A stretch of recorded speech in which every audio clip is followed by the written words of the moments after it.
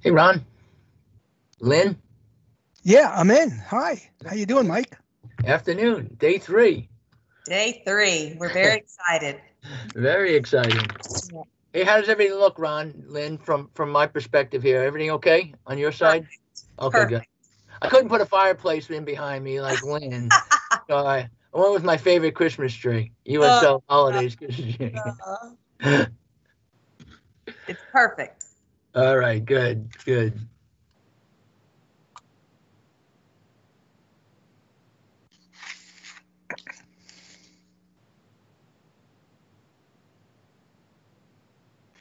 Well, good afternoon, everybody.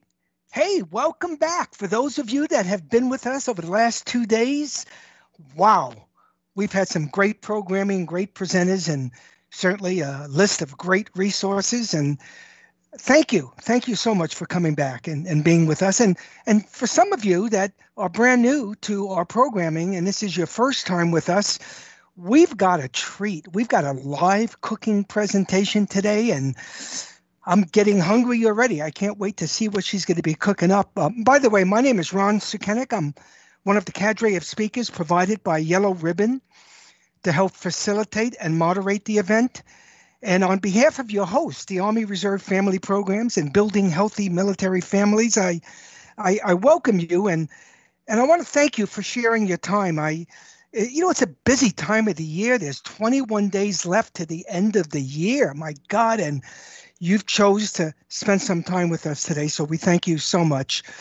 By the way, just so you know a little bit about me, and again, if you're new to the program today, Ron Sukenik, I joined the Army back in 1967. Wow, sounds like a long time ago. I ended up in Vietnam in 1968, got out in 1970, missed the Army, and went back in and got lucky to retire from the United States Army Reserve. So the good news about retiring from the military is they take care of you. They give you lots of benefits. They send me a check every month for the rest of my life.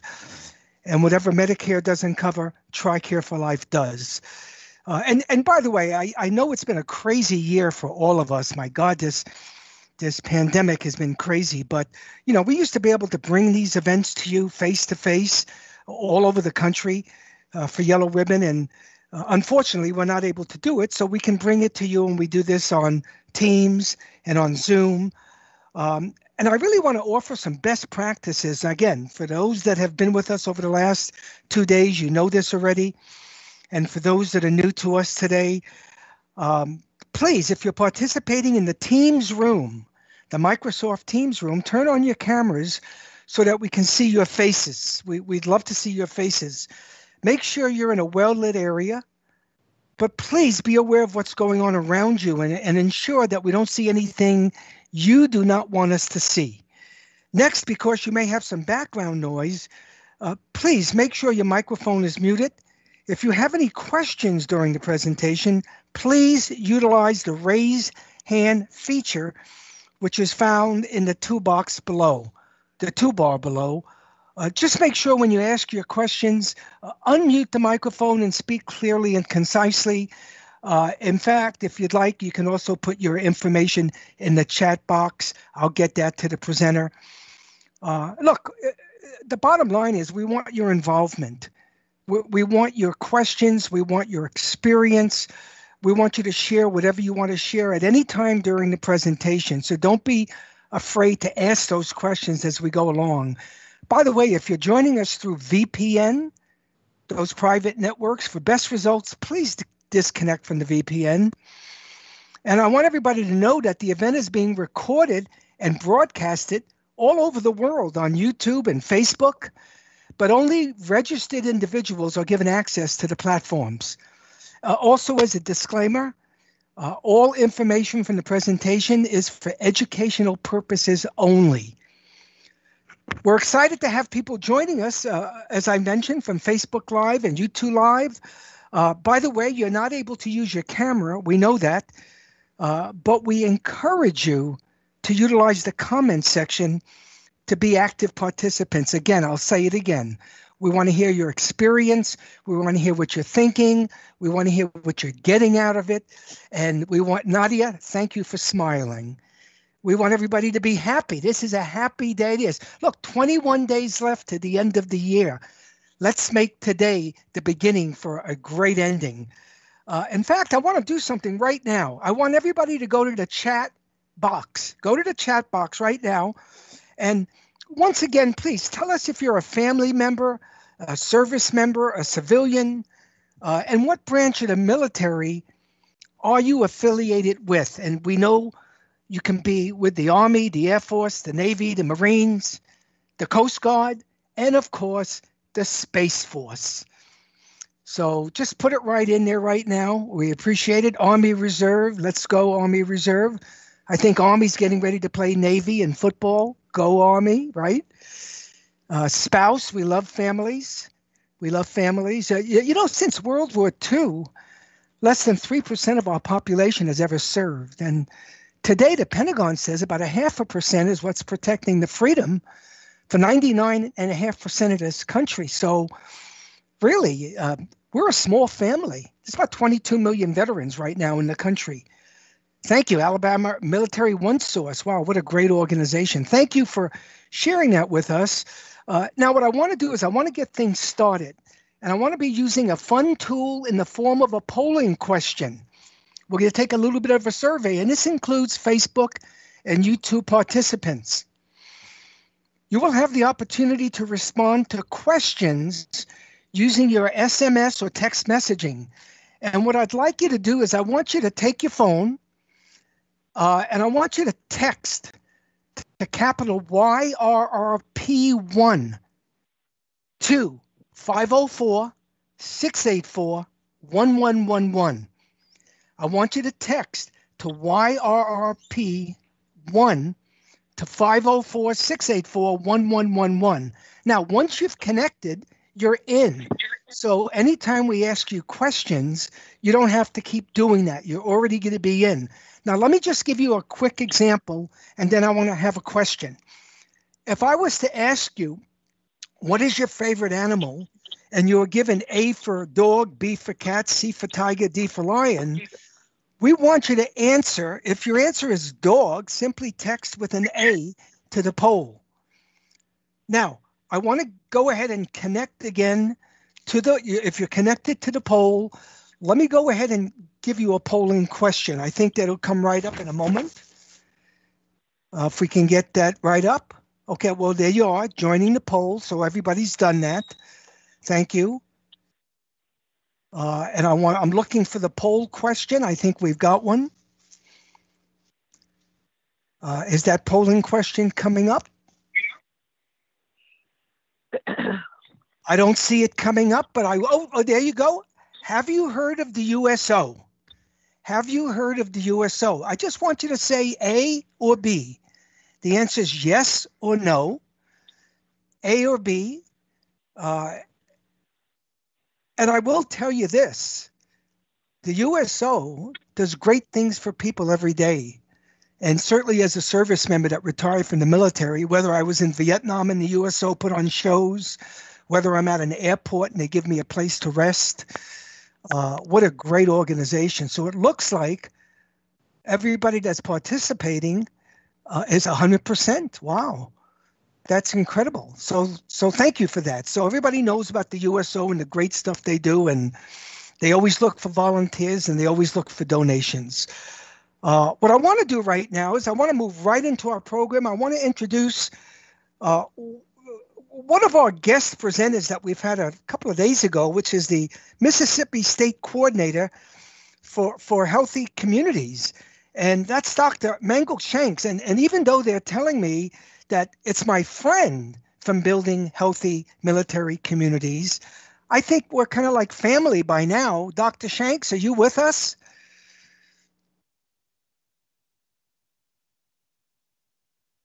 Dr. Shanks, are you with us? Okay, I'll tell you what I will do. I don't see Dr. Shanks, but I would like to say Miss Lynn Schultz, the Florida State Coordinator. Oh yeah, hi. Is that Dr. Shanks? Yes, I'm having difficulties financial. I'm not financial, but maybe some of that too. But I'm having some technical difficulties. Can everybody hear me now? Okay. Yeah, we can hear you. We loved what you did the other day in programming, but I wanted to introduce you because you're now part of the family. So go ahead, take it over. Exactly. Thank you. Good afternoon, everyone. We're so excited for this collaboration. We've had a great time this week. Hopefully, if you have not had the opportunity coming on Monday or Tuesday, you can go back and listen to the recording and find all kinds of wonderful resources. Because on our first day, we introduced you to BHMC, which is near and dear to my heart, Building Healthy Military Communities, and my counterpart who's there in Florida.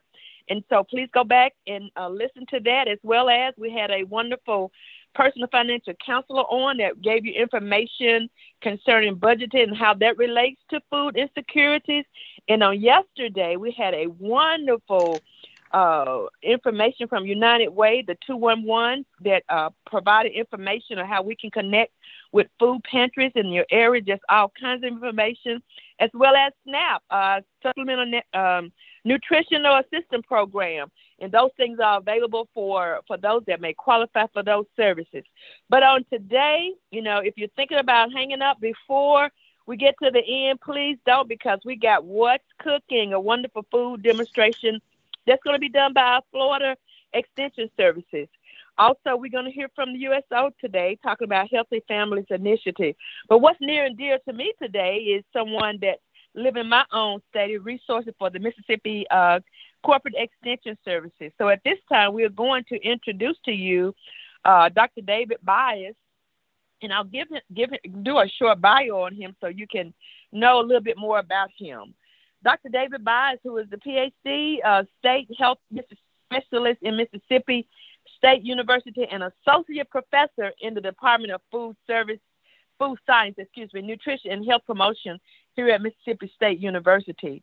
Dr. Byers leads research-based health-related efforts across the 82 counties here in our state with a focus on preventing and managing chronic disease and promoting and the promotion of mental health. He's also authored 40 peer-reviewed articles published in leading health journals. He works closely also with a team of about 15 individuals across the state and at his campus area also to positively impact community with better health outcomes. He is a proud native of Rankin County with roots as far back as 6th generation. Wow. He now lives in Starkville, Mississippi with his wife, Katie Crawford Byers, and they have 3 children. So at this time, Dr. Byers, I would like for you to take the floor and provide the information for us concerning Mississippi Extension Service. Thank you very much for being with us today. Thank you. Thanks so much, Dr. Shanks. It's an honor to be with y'all. And And I'll tell you, like a lot of you, I'm working from home, and my kids are schooling virtually. So it is the nature of this pandemic life that we're living. I'm not going to apologize, but I am going to forewarn you that at any point, my 4-year-old could bust through the room with an important announcement about a new Lego creation or some kind of show that she's found on YouTube that she's not supposed to be watching. And so if that happens, I'll just ask for a quick timeout. I'll excuse her and I'll be back with you. We can go ahead and pull the slides up if that's all right. I'd like to get this conversation going. So I'll talk with you a little bit about how Extension can partner with you to create healthy, strong families and communities. I know that y'all heard quite a bit yesterday from some Extension partners. Dr. Shelnut gave a wonderful presentation about the history of Extension, and I want to just remind you some of what you heard from her if you were on, and if you're not, it'll all be new for some of you. But first, I would invite you all to just comment in the chat box. I don't have a polling question, but I would like for you to ask, when you think about cooperative extension, what comes to mind? For some of you, it might be agriculture-related issues, or it might be quilting clubs, or it could be 4-H. But I'd love to hear from you. When you think about extension, what comes to mind? And get a little dialogue going there, and maybe have some chat with each other about how extension has impacted your life in one way or the other, how you know it has. So when we think about the role of extension in health, I just want to acknowledge, next slide, we can advance to the next slide. I want to acknowledge that people don't always think about extension as a service provider that offers interventions on health. But when we think about health in a more contemporary sense, we recognize that it's not just what happens in a clinic. It's not just interactions that happen between a physician or a nurse practitioner, PA, and a patient. Health is about so much more than that. We recognize now that health is about our overall well-being. It's about factors beyond just our physical outcomes. And we know that there are a lot of factors that go into determining how we are healthy or what might be causing us to be unhealthy. There's this framework called the social determinants of health. When we think about social determinants of health, we're talking about economic stability. And we heard a couple days ago from a financial planner or financial counselor. Education, we all know that it's important for us to get our education, to get through school, and to be equipped for the workforce and for making money to support our family so that we can live healthy lifestyles. Social and community context, that environment that we live in. Health and healthcare is still a part of our health, but it's not the only piece. But the neighborhood and built environment. Are our streets walkable? Can we get outside and not feel insecure about crime or those kinds of things? We think about health in such a much bigger framework than we did, say, 2 decades ago. And extension has a key role to play in helping work across these areas. Next slide, please. Want to dial back a little bit to our history, but I wanted to first set that stage for you on kind of how extension fits into this broader conversation about health. But to go back and remind you about what you heard yesterday from Dr. Shelnut, I would love to for you to just kind of recall this journey that we've been on as a country in this land grant system, that even early in the 1800s, there was this need for agricultural education. There was an effort in 1857 by Senator Morrill to stand up a land grant university system. And fast forward to 1862, we're in the middle of the Civil War. Was able to make it happen by adding on a military mission to this idea of the land grant university system that would grant federal lands to individuals and to states to stand up a university with a focus on agricultural mission. Fast forward 1890, our historically black colleges and universities were brought into that mix. Stepping back a couple years to 1887, there was a bill that established the research mission. So if you're driving through Mississippi or through Florida or through Alabama, and you see a sign on the side of the road that says Auburn University or ACES Experiment Station or Mississippi State University Experiment Station, Florida, University of Florida, IFAS Experiment Station.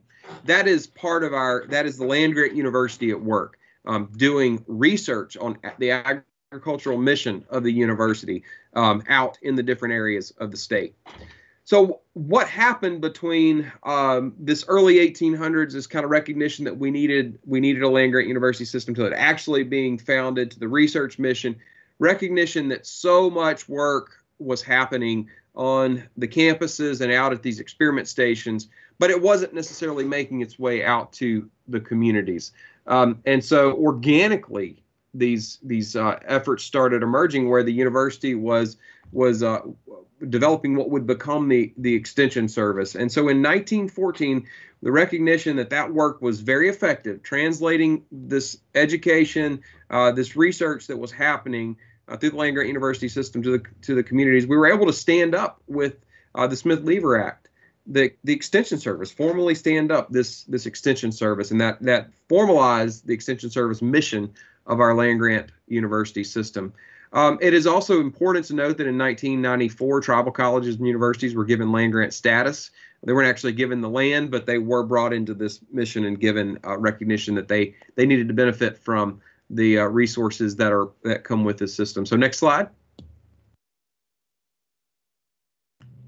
When we think about extension specifically, and that's who I'm here representing, always broadly representing the land-grant university system, but specifically today, extension, we think about our work in terms of a three-legged stool, and I know Dr. Shulnut mentioned this as well, that stems from the idea that we get funding from the federal government via USDA, through our state government, through our university level allocations, money for allocations to the university, and then counties pitch in. So you might have seen signs that say Cooperative Extension Service.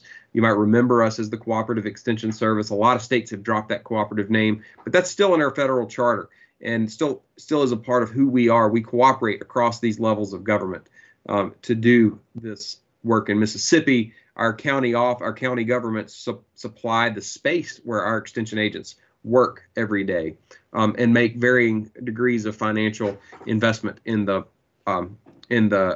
work that those extension agents do. The three-legged stool analogy can also refer to our tripartite mission of teaching, research, and extension. So really, if you take any one of those away, either the funding or the mission areas, we're really not the same anymore. We become a different beast altogether. So those fit together like hand in glove. On the right side, you'll see a map that demonstrates for you that we do, in fact, have land-grant universities in every state. In Mississippi, our tribal colleges and universities are up in Montana and kind of more the central part of the country, northern central part of the country. You'll also see those 1890 schools are from really about Delaware over to Missouri and down. So the southern states have typically got these HBCUs that are also land-grant universities. And you can, if you move out of state or restation somewhere else, you'll be able to find a land-grant university and an extension service near you to help with some of the things that I'll talk about here in just a bit. Next slide. In Mississippi, we have offices in every county. I mentioned that. We are headquartered, of course, out of our main campus in Starkville, Mississippi, which is where I work. I'm sitting today in Starkville, not on campus, as I mentioned earlier, but here in Starkville. And we have 5 centers and institutes as part of our extension service. We have those regional experiment stations, or we call them research and extension centers in Mississippi. We have 11 satellite stations, and again, we have 82 county offices. That map on the right demonstrates for you where in the counties those offices are based, and we invite you, if you're in Mississippi, to reach out to any of those. I'll give you contact information here in just a bit. Next slide. So our work spans 5 major program areas. We do work across agriculture, natural resources, community resource development, 4-H youth development, and family and consumer sciences.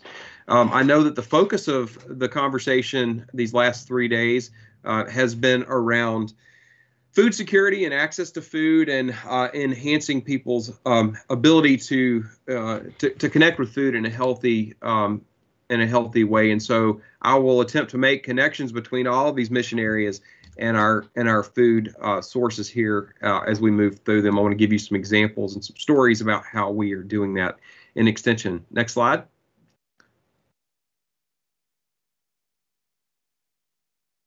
On the agriculture front, we do work from row crops to backyard gardens, from large animal agriculture to small animal ruminants and show animals.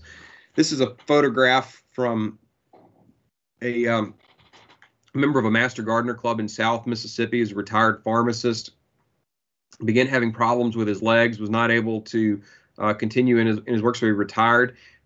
Plugged into the Master Gardener program, which is one of our horticulture programs. And you see him maybe just vaguely, but his left hand holding a cane because, again, he had leg challenges with the legs from a career of standing all day, every day. He's standing at a salad table, a raised bed salad table. And I'll see somebody put in the chats, pharmacist. Yes, he is now a pharmacist. I love that.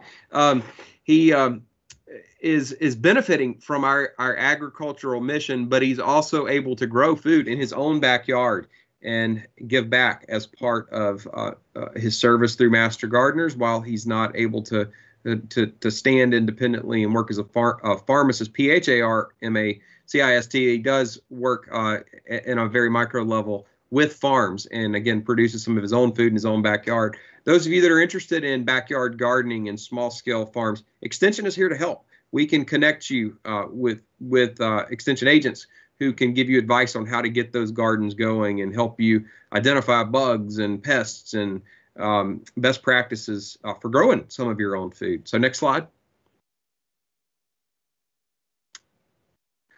I mentioned that we do work across small scale and large scale agricultural efforts. This is a photograph from a family in South Mississippi who works to convert their row crop farms. So row crops are farms that you might drive through a large agricultural area and see rows and rows and rows and rows and rows of maybe soybeans or cotton or corn or milo, wheat. Those are highly productive in many respects. Some folks have identified they may want to make a shift from that. And so Extension is here to help families like this one make that shift. And they have put in greenhouse tomatoes. And so they grow and distribute these tomatoes across the region. Again, very closely connected to our food supply and food access. They do make those available locally. They also box those and send them around the region. Extension, again, very involved in supporting our food supply and food access. Next slide.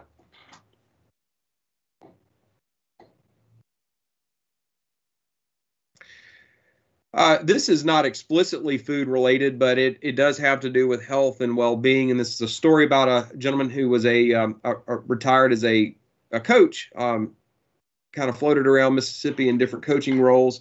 And he acquired land throughout his career, was very interested in conservation, is very interested in conservation, and leaned on Extension for expertise and help with forestry-related questions. And Extension has been there for him, helped him navigate this question. I think that our natural resources in Mississippi and really Alabama, Florida as well, all benefit so much we benefit from our natural resources, and our health is impacted by our natural resources. It's one of the environments where particularly men, women as well, but in particular men, go for physical activity. They go hiking through the woods, getting ready for deer season and hunting and setting up their deer stands. And while we may not get out and pound the pavement prepping for a 5K, we in our deep South states love to engage with our natural environment and get out and maybe improve our health a bit in that way.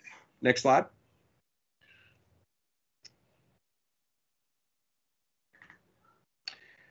Now, this does, in fact, have a very direct relationship with our food supply, food security related issues. Wild hogs are a major crisis in Mississippi and in agriculture. Of course, we don't hear in terms of the language of crisis. We don't hear that except in terms of pandemic right now. But if you've tuned into any kind of farm education in the last 5 years or so, you've heard about our wild hogs. They are aggressive. They are mean. So if a human comes in contact with them in their natural environment, they will come at you. They also will destroy crops and have been a major threat to farms in Mississippi and across the Southeast. We're working very closely with farmers and have swine specialists and farm specialists that are engaged in addressing this wild hog problem. So those of you that, probably not many of you on the call that have got issues with wild hogs, but just want you to know that this is the kind of work behind the scenes that often goes unnoticed, but that we are engaged in to help ensure a safe, healthy, and affordable food supply for everyone. Next slide.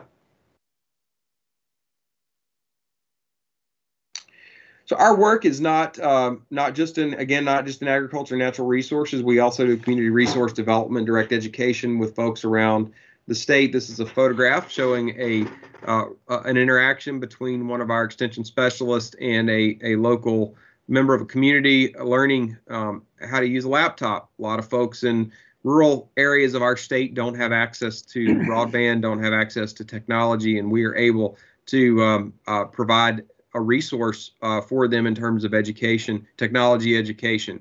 We will go into communities and bring in a fleet of laptops, do that technology education, and get people up to speed on how to use those.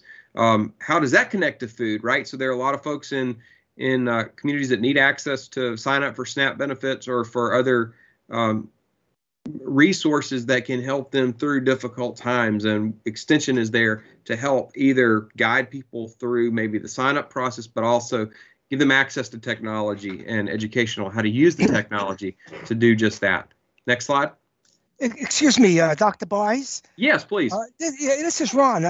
You're putting out such great information. I just want to ask the audience, everybody that's watching right now, let's get a question or share some experience with extensions. But can somebody raise their hand right now? Let's take advantage of what we've heard so far that maybe Dr. Buys can address. And you can put it in the chat box. It looks like, Dr. Buys, people are grateful for your great information, but I want to make sure that we have some interaction here. So is there anybody that has a question for Dr. Buys before he continues on? Don't be shy. Go ahead, raise your hand, put something in the chat box.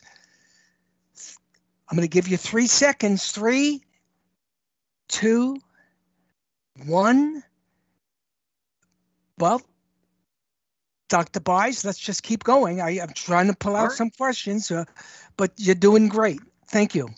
Well, please interrupt me at any point. I'm happy to engage now or later. You'll have my email address and can reach out to me at any point. But slide here showing our interaction with local rural water systems and water safety, major factor in the health and well-being, health outcomes of people. And I just want you to know that we work with rural water systems around the state and with wastewater, certified wastewater folks as well, to ensure, again, that we have safe, affordable, accessible, clean water for our drinking. Next slide.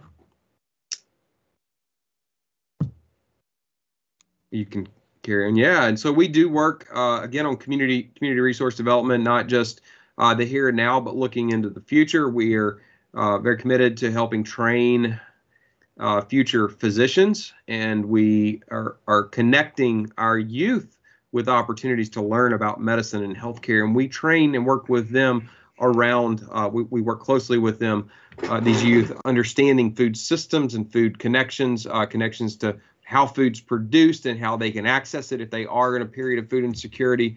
So want our future physicians to understand that, and our youth that are participating in this program to understand it not just for the future, but for the here and now. And so we do that. We make those connections. This is a photograph of a student who came through our program and ultimately matriculated through to medical school at the University of Mississippi Medical Center. He came to us as a rising high school senior, and then this is 5 years later when he's going into his freshman medical school class. Next slide. We work with youth, our 4-H youth development program, all about building youth, and we use different projects to help with positive youth development. We want them to understand that there are people outside of their own family who know, love, and are concerned about them and their well-being, their development as people. One of the ways that we do that in Extension is with our Junior Master Wellness Volunteer Program. These are photographs from a school in Sunflower County, Mississippi, with youth that were connected to Junior Master Wellness Volunteers in consort, which is a 4-H extension program, in consort with their high school health sciences class in career and technical education. Again, always connecting the dots for these folks with food. Extension is about human development, but it is about agriculture, and that's our roots. And we always want people to connect the dots between whatever they're doing and the food that they're eating. And so we make that a part of this education with our youth. And if there are those of you out there who are interested in Junior Master Wellness Volunteers and getting that connected in your local communities for children of your own or for schools that your children are in, I would love to talk with you about that. Next slide. Yeah. Hey, Dr. Buys, we've got a hand raised from Lynn Schultz. Lynn, what have you got? Thank you, Ron. This has been some great information, but I just want to interject here before you move on to the next slide. I just wanted to ask, I know that the 4-H here in Florida has quite a bit of virtual programs now since, the climate of COVID has been the way it's been. Are those programs offered virtually in Mississippi as well? I mean, I know you can host or launch a virtual program from anywhere in the nation now, and everybody across the nation can join. But is that the case? Is it state by state? And are there virtual programs for our youth, military youth, or that any youth can get involved in through the 4-H? That was my question. Thank you. Yes. Thanks for asking. And absolutely, we are making programs available. Historically, we've been very much in person, but we have pivoted to offer opportunities online, Zoom meetings, Teams meetings, and we do a lot of pickup packets, I think is what our extension agents are calling them, to-go kits, where we will package a project, typically in a brown bag, like a brown grocery sack. There'll be a drive-through at the extension office. Folks will come get that, and they'll be able to do the program in their home, and then circle back with the extension office. So they vary county by county. Our extension agents have a lot of autonomy, and which is a good thing, because that means they're able to tailor the needs to their local population, their local stakeholders, and I would encourage our folks to reach out to their local extension agent, which again, I'll have contact information or ways that you can get that contact information at the end. I will also say that our extension agents, when times were different, and in the future when times will be different, and they are more mobile and able to go out, they would be glad to come to your base, to where you may be housed. I know that Keesler Air Force Base, the base in Columbus Air Force Base, Camp Shelby in Hattiesburg, other places where there may be stations for our military members. Our extension agents in those communities will gladly work with them, with folks to come and do programming on their base. So it's about making that connection, and they're here for you. We are here for you. Yeah. Hey, Dr. Buys, we've got another hand raised from Megan. Please. Megan, thank you. If you would unmute and share your information or your question. Yes. Hi, I'm Megan. I actually grew up in Gainesville and didn't know about the extension office. I wanted to ask, do you have marketing materials that have like healthy, how you eat, like the chart for the plate and those kind of kits available for some of the kids that, for our military kids to do or to have? We do. Again, that would be something I would encourage you to access via the local office. Our local agents are very passionate about maintaining that local connection. I mean, we can send stuff out from the state level, but our local agents are able to help connect the dots more on what local resources are available.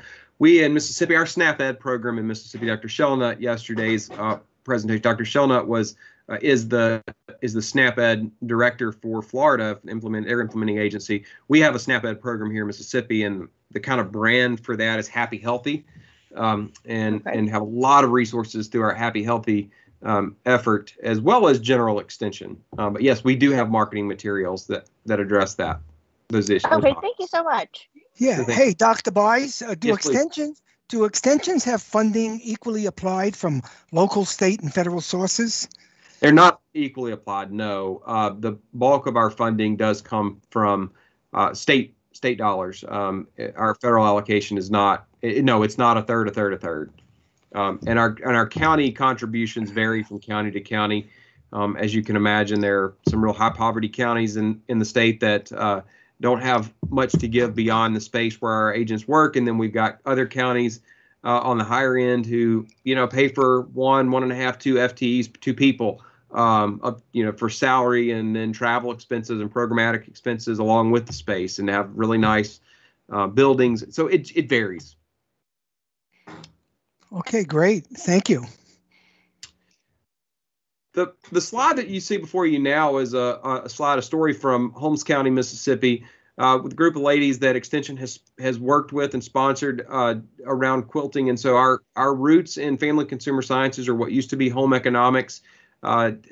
We do a lot of work with textiles and sewing and quilting, and folks say, well, how's that connected to health? What the heck? Why are and I look, my background, my training is in sociology and public health.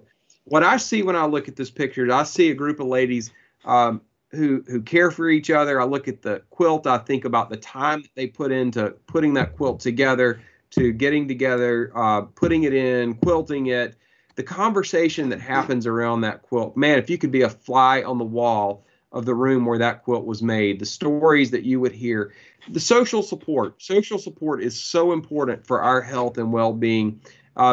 And just even for you all being here today, and the social support that you get from talking to each other in a context like this matters for our health and well-being. So Extension, while not all of our programs are explicitly health related, do contribute to social support, social connections, that feeling of that tie that we have to other people in our communities. And so I'm very proud of this work. And again, even though not explicitly connected to health, it is implicitly related to health. Next slide.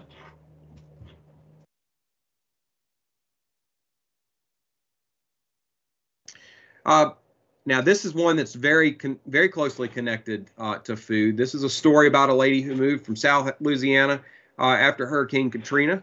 She started making some of her hometown meals, some of her original foods from South Louisiana, freezing them, putting them in a freezer box that she probably got from Lowe's in a flea market place. Somebody from USDA or FDA happened to be strolling through, saw that, recognized that was not food safe, not approved, not an appropriate way to sell food.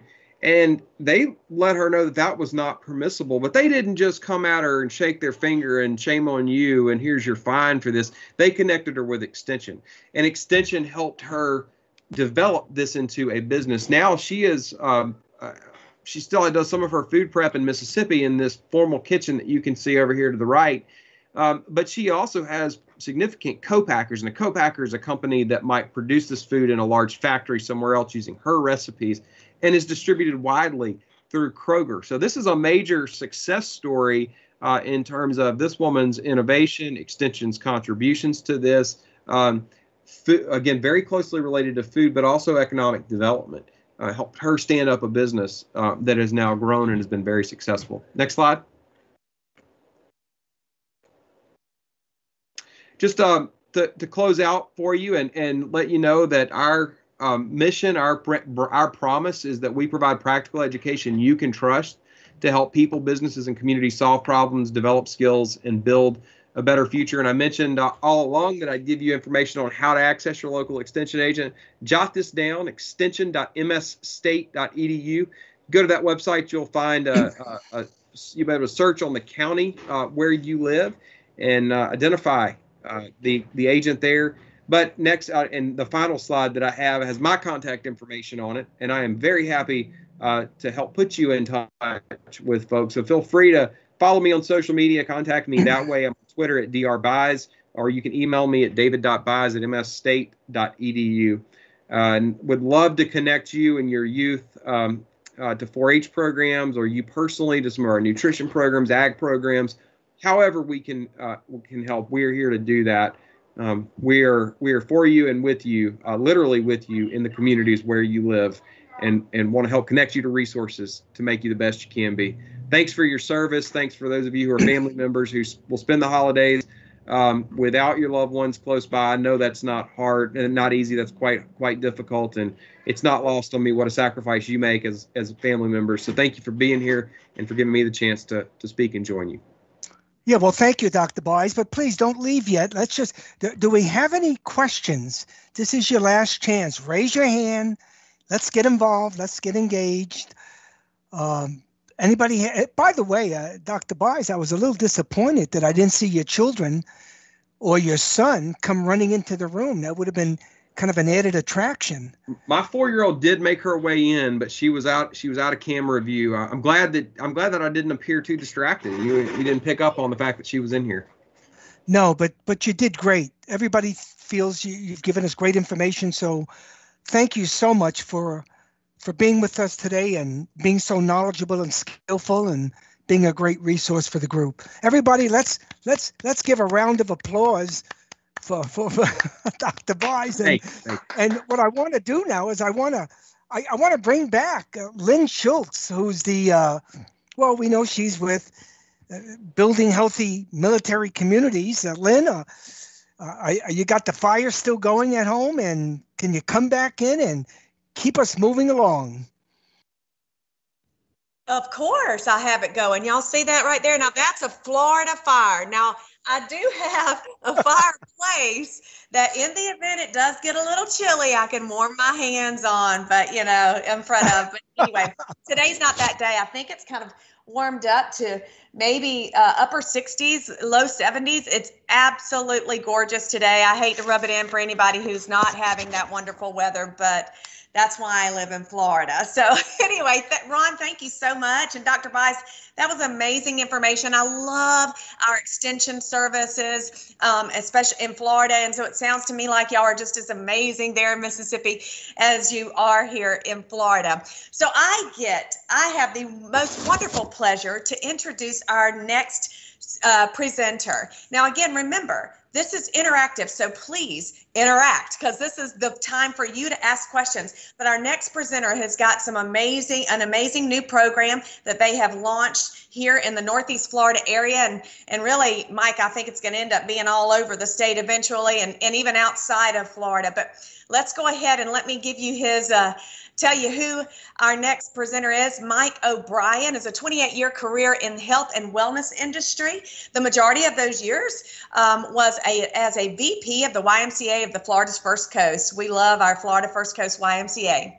So let me give you some details of some of his interaction. In May of 2013, he accepted the chief executive position for the Greater Jacksonville Area USO. I got to be introduced to him once I came on as Building Healthy Military Communities in 2016.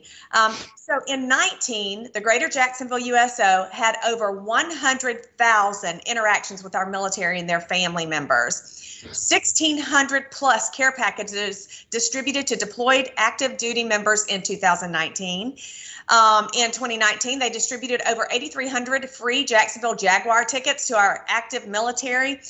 Our poor Jags. But, whatever. I mean, hey, it still is football. We like it. You can get a hot dog and stuff. I mean, it's just, it's a good time.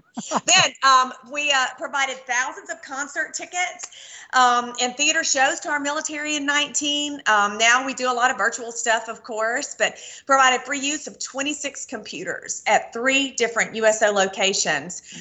And the JU USO satellite location, 26 computers. That's awesome. 15,000 plus military and family members attended the 4 military appreciation events in 2019. 19,967 volunteer service hours coordinated in support of the Jacksonville USO operations. Listen, this is a busy organization. I want to read this to you for you to get a handle on the impact the USO has here in our Northeast Florida area. They opened the USO Pathfinder Transition Center, which helps those transitioning out to find that job that is for their next career step, and in the avenue that helps them go in the right direction as they are transitioning out of military service into the civilian population. But so at the NAS Jack summer of 2018, that's when they opened that and launched that program that has assisted over 1,000 transitioning military and military spouses find great second careers. That's huge. That's huge. That impacts what we're talking about some this week in financial readiness and how can we make sure that we provide opportunities for our military, or at least give them that well to fish from. This is what that program, the USO Pathfinders, helps them do. Establish the USO Healthy Military Families. That's what he's going to be talking about today.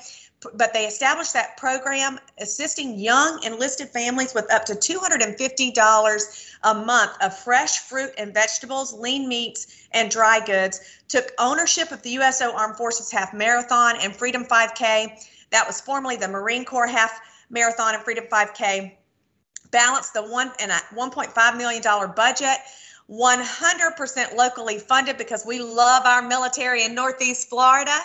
And he is honored to serve those local heroes and their families. Let me tell you a little bit of personal stuff real quick. He was born and raised on Long Island, New York, and we won't hold that against him at all. His second oldest of 7 children. He's married to Carolyn, and she's put up with him since May of 1982. He's got twin sons, Colin, who's an account manager in San Francisco, and Casey, nurse for the Mayo Clinic, Jacksonville. Yes. And graduated from the University of Delaware in 1980 with a BS in business, loves running. He's very active, biking, fitness in general, qualified for and completed the Boston Marathon in 14 and 16. I think that's all I can say. Mike, you've got to take it away from here because I mean, your list just goes on, and we're so blessed to have you today. I can't wait to hear more about the Healthy Families Initiative. Take it away. Thanks, Lynn, and good afternoon, everyone. Thanks for that nice bio. It just tells everyone that I'm pretty old. I've been around a little while, but just honored to be here. And just real quickly about my USO career, the last 7.5 years. I did not serve. I tried many years ago to go through OCS a couple of years out of college. There wasn't an opening, and I moved on with my career, and I always had this void. Felt this void in my life. And then about 8 years ago, I got a call, almost 8 years ago, from a dear friend, a retired naval aviator that was on the board. And I'll just say this, it's been the honor of my 40-year professional career to lead this organization here in North Florida, to touch our military, to all those that are on the call that are serving now, that have served, their family members have served. Thank you for your service, truly, and from the bottom of my heart and our heart from the USO. I pinch myself that 7.5 years later, I still have this privilege to lead this great organization. And so thank you for having me today. I'm excited. It's been really a great 3 days. I just want to applaud Lynn and Ron and Lieutenant Chambers and all those that have been involved in putting this assembly on. I want to especially thank all the speakers. Just great information. I look forward to partnering with many, if not all of you, going forward, or your affiliates here in the state of Florida. But I congratulate you all. And these last 3 days, trying to help the military families improve their health and wellness and financial security. What a very noble and worthy mission. So well done to everybody, and for all those that have called in. It's a great mission, and we at the USO are honored to be a part of this assembly this week. So LT, we can go to I think the first slide. I don't have a lot of slides, so I think 7 or 8. So like Lynn said, I met her about 4 years ago, and she's been a great friend. What Lynn did 4 years ago was introduce to me a gentleman by the name of Paul Sapia. Now, Paul is the state representative, Florida state representative, for the Bold Goal Initiative for Humana, Inc. I had invited Paul about 3.5 years ago to come out to a USO no-dough dinner. You'll see a slide here in a moment, and to witness what no-dough dinner is all about. Well, after coming out to the no-dough dinner, Paul and I sat down, and there it is. There's the picture. That's actually only 1/3 of our Mayport USO. There's two other sections about the same size. No Dough Dinner is simply a free home cooked meal for our young enlisted and all their children. So every other Monday, we have this wonderful gathering, right? The free meal is nice, but really what it's all about is the fellowship, the camaraderie, the support. And I like to call the No Dough Dinners Thanksgiving every other Monday at the Mayport USO. So Paul and I wanted to come up with an idea. How can we further address food insecurity within our military community? And that's where we came up with the idea after about 1 year of meetings and discussions with multiple partners and folks supporting us. We came up with this idea of the Healthy Military Families Initiative. So at these No Dough Dinners, we're doing 300 to 400 meals, believe it or not, in a 2-hour period. Like I said, every other Monday. Next slide, please, LT. Hey, Mike, yeah. Just a quick question. Actually comes from LT. Sure. Has COVID impacted the No Dough Dinners? Absolutely. And that's perfect segue right now. So I'll get to that in just one moment, LT. It has dramatically impacted the program in several ways. I'm going to go back to September 2018. That's when, after about a year of planning with multiple partners, including Paul and several others in the community, we finally were ready to take off with our first pilot. September 18, we had 50 vetted families. These were vetted by the chaplain's office or the senior enlisted of the regional commands. Young enlisted E3 through E5 that really could use the help addressing food insecurity.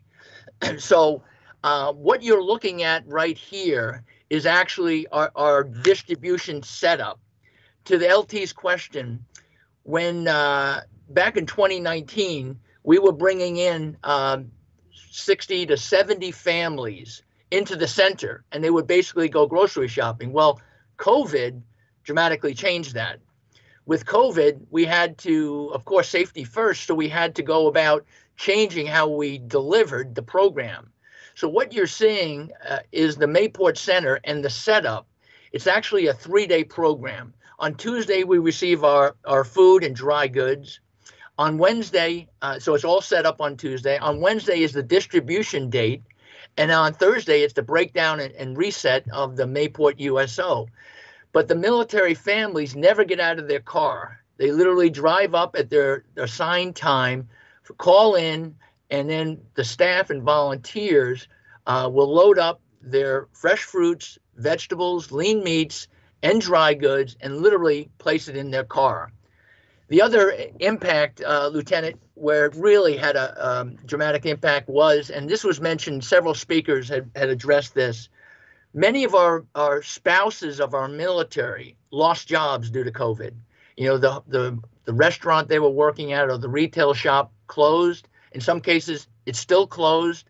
Our National Guard, you know, many of them have lost income due to their day jobs no longer being there or are severely underemployed. So we saw that the need for this program really escalated. So it's a very appropriate question, but I couldn't be more proud of the staff and volunteers. It takes a small little army to put this program together. As you can just see, it's a tremendous amount of labor. But we've gone from 2019, where we went to 70 families. This year, we escalated up with some financial support from multiple agencies and organizations to 140. Thank you, LT, to 140 families. And I don't want to get all caught up on the number of people, military families that we're serving, but this chart does a good job talking about how many people we're touching now on a monthly basis. Our USO, however, is really at a capacity.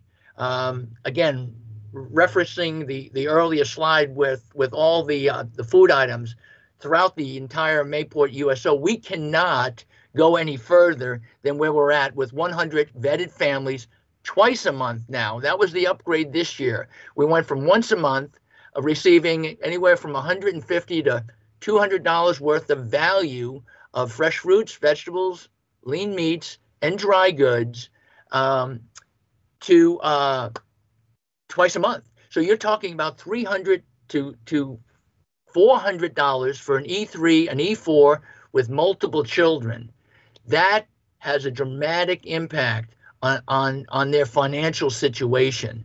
They can take that $300 or $400 a month and possibly apply it to a better family vehicle, or possibly a better housing situation, for the family, or maybe a trip to Disney World that they could never afford before. So it truly is making a dramatic impact to our military families. But we are at capacity.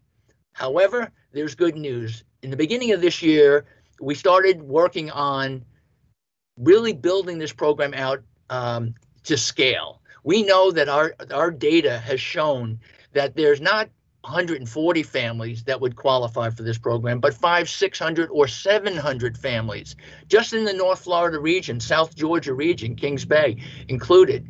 And so how are we going to do that?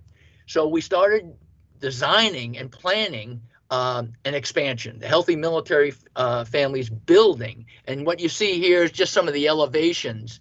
The elevation, the east elevation is actually the front entrance to the facility. You see the northern elevation will be able to roll in pallets of inventory of food and dry goods and store them, so we can take this program from 70 to 140 families up to several hundred in the very near future.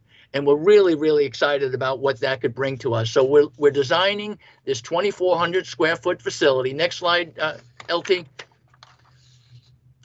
And you'll see a good front entrance. In the forefront, the actual picnic tables are currently there, and the awning is currently at our Mayport USO. You go through that area, and that'll be the entrance. That'll be the grocery store shopping experience that our military men and women, will have.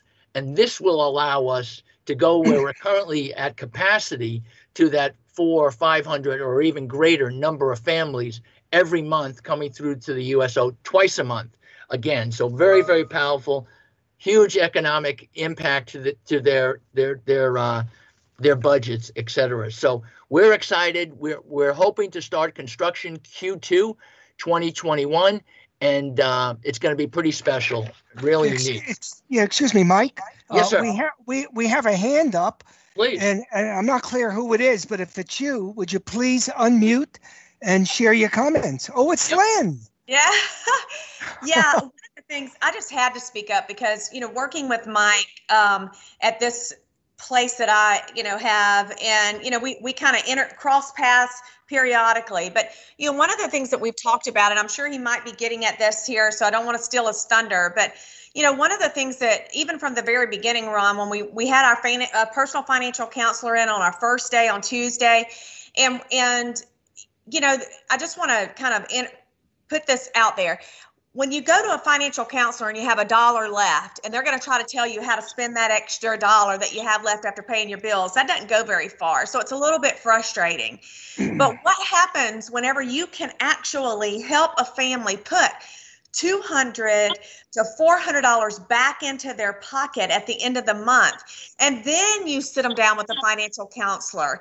The importance of that connection at that point will be one of those of teaching them to fish, not just giving them fish. And that's something that we had talked about. Mike O'Brien, Mr. O'Brien, and I have talked about many times, was that, hey, this opportunity not only helps feed these families, but now what it does is it gives them a tool, whether it be those funds back in their pocket, to then get in front of a financial counselor through the military or, through their local resources in the community. We have financial counseling with the Department of Health. The Cooperative Extension offers financial counseling, and that is all free. So here we have all of that opportunity to get them in front of a financial counselor. Once the food is squared squared away. And then that extra $200 to $400 a month can go to help pay off debt, to get them in a better place financially to where they're not scraping. Mike, I mean, I had to interject that because it excites me so much when I think about the potential that we have with the wonderful partners. It's just really great opportunity.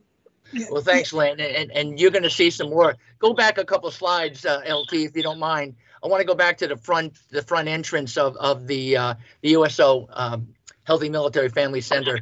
One more back. And yeah, so I just want to say, we all know, especially our military folks and those that are retired or have served before, what a proud people, right? Our military, they defend our freedoms of our nation.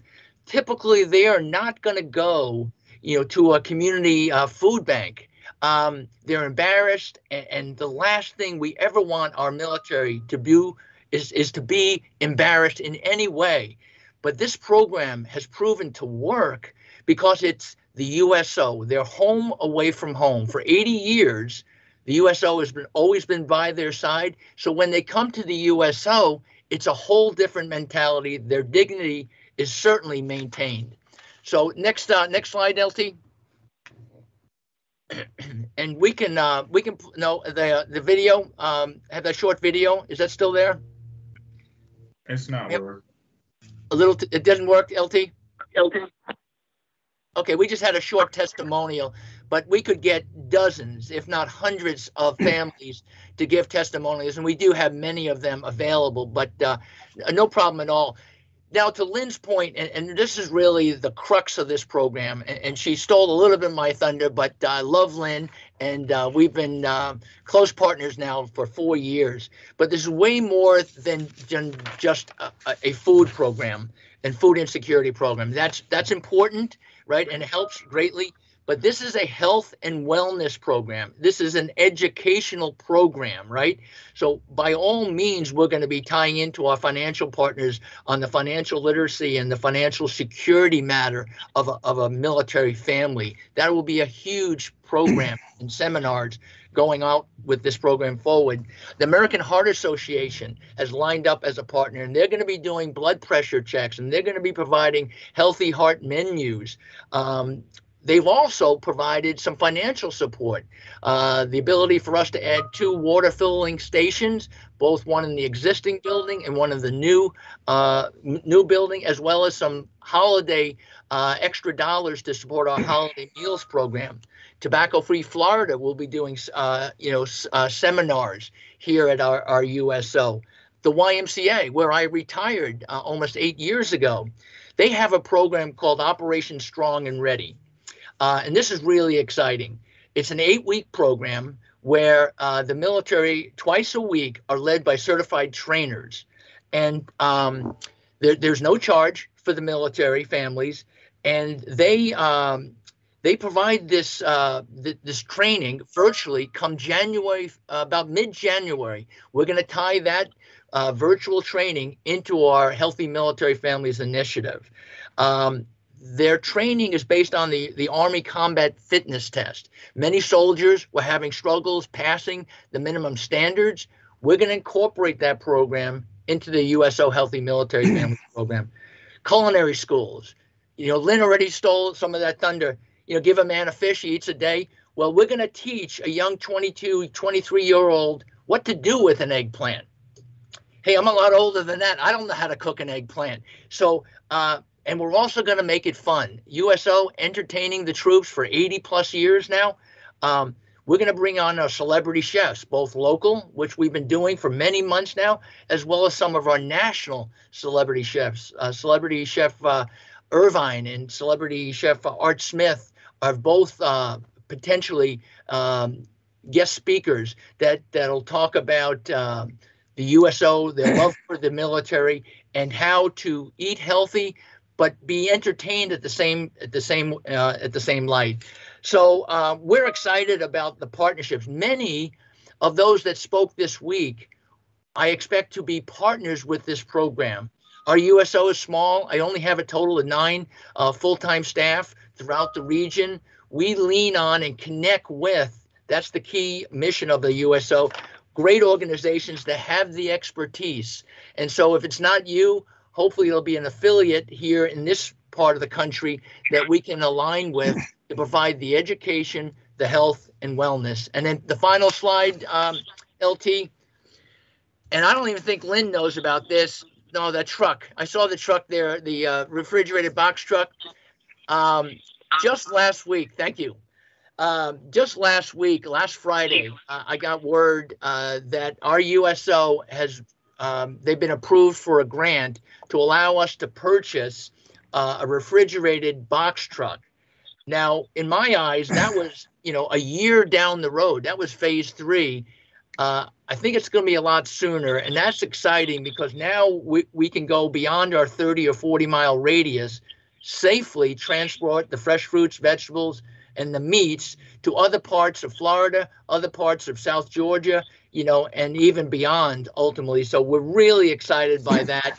And that's really a blessing where we're going to be able to go with such a donation. So I think that's it. Just a Q&A. Yeah, Mike, we Yes, sir. do have some comments. Okay, now I'm tracking a little bit better now that you're, okay, got it. Go ahead. Yeah. Nadia, were you saying something? I just wanted to mention something. I've been working with soldiers and family for over 10 years. I transferred from Fort Bragg, actually. And anybody who's ever been on Bragg knows that it's a monster base. And the USO has been fabulous. I've used them consistently through the years on Bragg. And when I came here to Florida, they have been phenomenal. They have done events for my soldiers during the summer. They give away backpacks for the kids on deployments. They will escort our soldiers through the airports and, take them to the USO centers. So, and they come out to our family day events. They provide food, face painting, toys, just phenomenal organization. And I'm so grateful for all the things they've done for our soldier family members. So if you are able to utilize their services, please do so. So I just wanted to put that out there. I just love them. Awesome. Thank you, Nadia. Yeah, I want to ask, I noticed in the chat box, Tiffany, if you can hear me, you said this program is so cool. Would you mind sharing what's so cool about it? Or what's your experience? And if I'm not asking too much for you to speak up on it, I'd be interested. Anybody that knows me, Ron, knows that's not too much to ask for me to speak. I'm from Minnesota, and I'm the state coordinator for building healthy military communities, BHMC.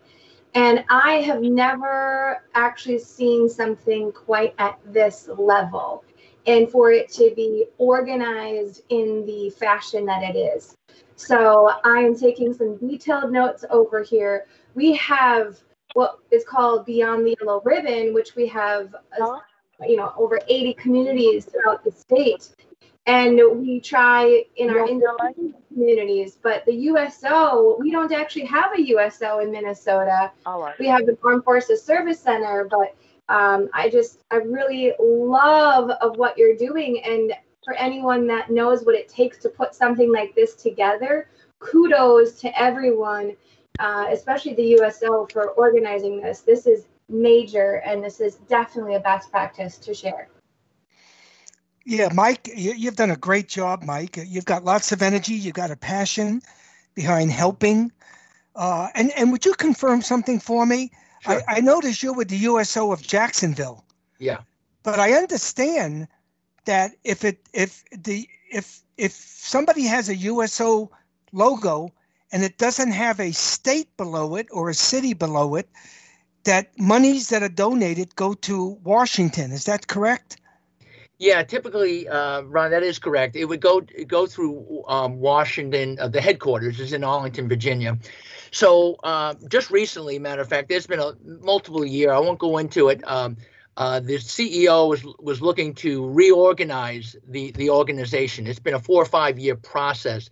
And over the past 2 years, it really escalated. Right now, there are 4 regions. Obviously, Jacksonville has merged recently, and we are part of the Southeast region. There's the Central region in Texas, the West region in LA, and then the Midwest region in Chicago. The last region to stand up will be in 2021, the Northeast sector. So we'll all report to one of those 5 regions. To Tiffany, your comments, the Midwest we're looking to expand, right? The USO wants to be wherever the military are. And we know they're what we call white areas that aren't being served. And with this reorganization, I think in the near future, it's very, very possible, if not physical facilities, expeditionary support is absolutely available. And I'll be happy to share more information, with you offline on that to support your men and women in uniform, the National Guard up in Minnesota. But that's where we're going right now. And I'll say one last thing about this effort. The Healthy Military Families effort has gotten the attention of our headquarters, has gotten the attention of our regional president in the Southeast. Hampton Roads, which is a part of the Southeast region, is also involved in food insecurity matters. We'll be helping and supporting them as they bring up their program. North Carolina USO with a ton of military, one of the top military states in the country, right? As Nadia had mentioned, they are also involved in food insecurity programs, and we'll be working with them to help them come up to speed one day where we're currently at and where we hope to go. So it is starting to spread. We always felt, even 3 or 4 years ago, this had the potential to be a national program, and it'll first start in the Southeast, and then we feel it'll expand to many other areas, hopefully, just like Building Healthy Military Communities wants to be in all 50 states. Well, we hope this program can serve our military men and women, and again, remember the health and wellness and the education. That's the core to this program. The food and the support and the financial support is wonderful, but it's really the health and wellness and that educational component, including, the financial security seminars that are coming. Yeah, Mike, we've got a hand up from Kiana. Yeah. Kiana, would you like to unmute and ask Mike your question or share your experience? Kiana? Kiana, are you still there? Okay, speak a little louder, please. Okay. One moment. Hey, Mike. I just want to say I'm fascinated with the work that you have done with the USO, and I just want to know, since we're in a pandemic right now, what are some strategies or I guess some things to consider for the future with the USO, the different regionals and the operations, to, I guess, cover as many military base or different locations? Yeah, it's a good question, Kiana. So we've had to reimagine. It's not just Jacksonville. All the USOs around the country, around the world for that matter, had to reimagine delivery of our services. We have thousands and thousands of interactions daily with military men and women, their spouses and their children. But with COVID, everything changed. Everything had to become, either drive-by or our virtual programming has exploded, both on the local level with my PR and marketing director leading that effort, as well as on the national level. It has exploded. So we have had incredible experiences nationwide with our virtual programming and keeping connected, keeping our military men and women and their families connected is the key. And so we've had to shift everything that we've done. And but thank God we've been able to do it successfully, and we're still touching the troops as much, if not more, than we ever have because of technology allowing us to go out and beyond. Our virtual run, half marathon on Saturday, we had to do it virtual for safety reasons, but we have runners from all over the country that are going to participate in the USO Armed Forces Half Marathon and Freedom 5K on Saturday. It's just another example. Well, thank you so much, Mike. By the way, another hand just went up. Yeah. Where did it go? Where did the hand go? And if that's you, please be kind enough to unmute and Ask Mike a question. This is James. I'll let Mike know I'll do a virtual marathon with him. A virtual marathon. You're going to run 26 miles on Zoom. That's good. It's actually going to be Facebook Live, so you can watch. I'm going to run with 12 of the leanest, meanest Marines here in the region. So it's going to be on Facebook Live, the Jacksonville channel, Jax USO. So if you want to watch us, it'll be a lot of fun. Hey, Mike, one last question. Would you lift up your tie? Is that a Christmas tie? It looks kind of neat. Oh, yeah. I got my festive tie on. Let's take a look at. Oh, you got, okay. You got your tie on. And I got my Christmas tree. The hands keep coming. The hands keep coming, Mike. I'm not sure what you've done. I hope we don't miss the cooking demonstration. Rachel, will you be kind enough to unmute and say something nice?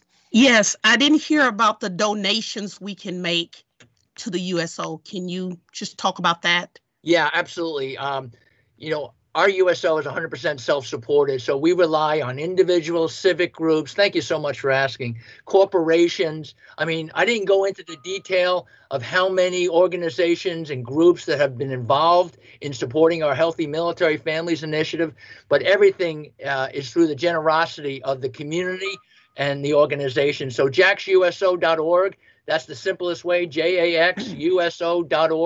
You can simply go online and support our effort to bless our military, to bless our military families, and allow us to grow this program even further. So thank you so much for bringing that up. Yes, and of course they always need volunteers. So please, yep. If you want to volunteer, you want to donate, that's up to you. But Mike, you've been great. You've done the USO's done great things. Again, I've had tremendous experience over my career in the military. So thank you for taking the time and a busy time of the year for you to be with us today. And I thank you. Thank you. And what I want to do is I want to move in. If she's got any energy left, I want to go to Lynn Schultz, that coordinator from these healthy communities out of Florida. Lynn, bring us back to somewhere.